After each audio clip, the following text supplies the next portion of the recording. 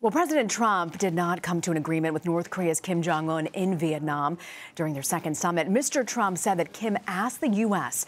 to lift all economic sanctions on his country, but only offered to dismantle one nuclear site. North Korea disputes this claim, saying that it only asked for partial sanctions relief. However, at a press conference, the president emphasized that his relationship with Kim is still positive. Margaret Brennan has more on the president's reaction to the summit. Sometimes you have to walk. It was a high-stakes meeting with a disappointing outcome. After extensive face-to-face talks in a five-star Hanoi hotel, President Trump said Kim Jong-un's offer was simply not good enough to give up America's leverage. CBS's Major Garrett asked the president about lifting sanctions. Basically, they wanted the sanctions lifted in their entirety, and we couldn't do that.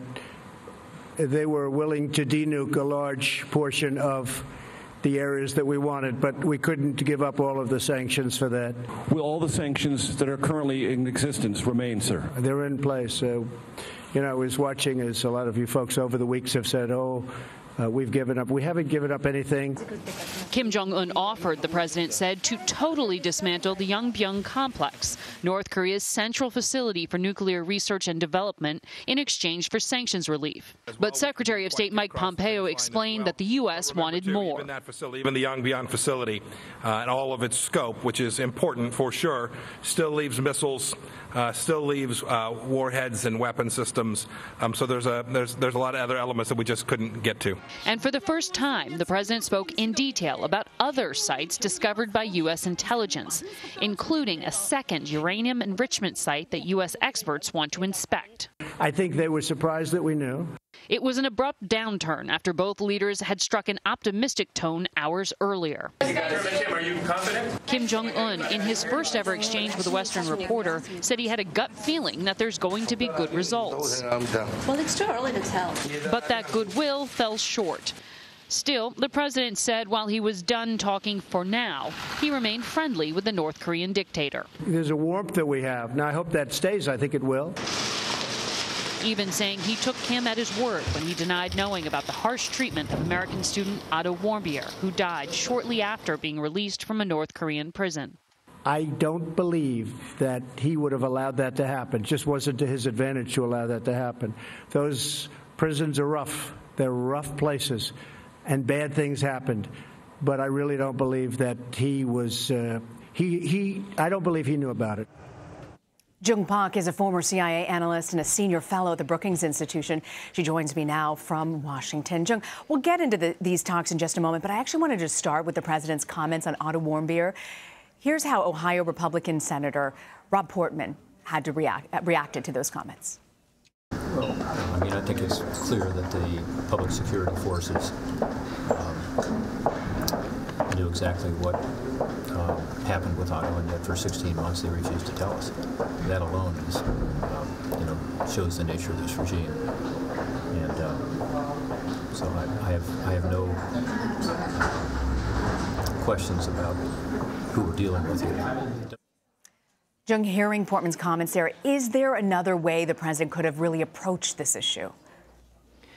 The president's comments about Otto Warmbier were surprising, especially because human rights and Otto Warmbier and his family were such a key part of the president's concerns just a year ago. And I think that deflecting attention away from the human rights issue is a mistake. The UN, in a Commission of Inquiry report in 2014, has shown that Kim Jong-un North Korea is a serial violator of human rights, and to swat that away, I think, is a mistake. So, Jung, this summit ended with no tangible progress. What's your reaction to that? What advice would you be giving the White House at this point? There was a flurry of speculation about what would happen, and I think that it would be safe to say that no one really anticipated that both sides would walk away, and it looks like it did, that both sides did. And I think this points to the dangers of having just a leader-to-leader summit and having too much confidence in that, and also reflects the importance of process, of working-level discussions before we have a summit like this, before we expend time and government resources on this type of meeting. Jung, who has more leverage now, North Koreans or the U.S.? I think the North Koreans pretty much told us that we have the leverage. The North Korean foreign minister gave a rare press conference just a few minutes ago saying that they had asked for sanctions removal and that the president walked away because it was what they were willing to give up in exchange was not enough. And I agree with that. What the North Koreans were asking for, judging from the foreign minister's statements, is that they were asking for the sectoral sanctions to be lifted. And so these are the things that are biting the North Korean economy, and these are the things that have the best potential to change Kim's outlook on how to use his nuclear weapons. So from sort of a larger context perspective here, what needs to happen next for this to move forward at this point? I think what needs to happen is what didn't happen before Hanoi and before Singapore, and that is that the president has to empower Steve Biegun, the special representative on North Korea policy, and to tell Kim and be very clear to Kim Jong-un that that Kim himself has to empower his negotiators so that at the working level we can make progress on closing the gaps that were clearly demonstrated in the Hanoi summit. Thank you, Jung, again for joining us. You bet.